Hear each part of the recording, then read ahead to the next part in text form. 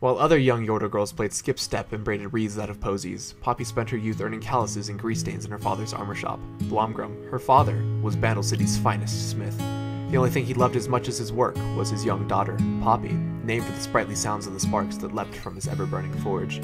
He welled with pride the day she was able to first lift his trusty hammer, Whomper.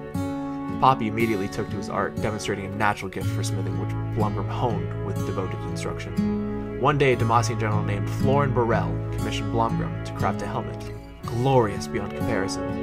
Blomgrim toiled away with his project, determined to present Florin with his finest work. He let Poppy set the center jewel, entrusting her with the most important piece. When the pair finished, they departed for Demacia to deliver it in person.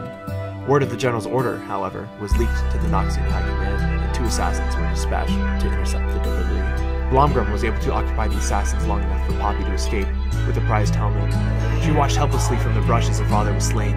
Instead of fleeing home, she carried the helmet the rest of the way to Demacia, alone. She refused payment for it, saying that no amount would compensate for her father's life.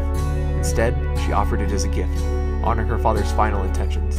Florin saw the grim determination behind the tears in her eyes and requested that the leadership of Bandle City appoint Poppy as the Yordle ambassador to Demacia.